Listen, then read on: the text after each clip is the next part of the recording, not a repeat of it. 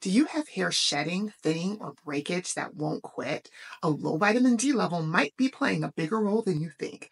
Hey, brilliant people. I'm board certified dermatologist Dr. Rachel. Vitamin D is super important for supporting a normal hair growth cycle.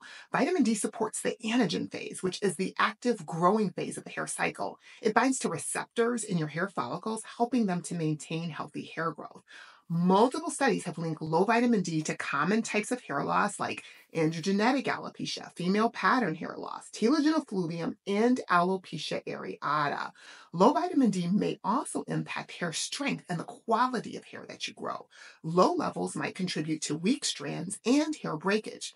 To support healthy vitamin D levels, think about foods like fatty fish, eggs, and mushrooms. And if you're low in vitamin D, supplements might help. Just be sure to talk to your doctor before starting anything new. Often, solving hair loss starts with looking inside. So please be sure to ask your doctor about your vitamin D level.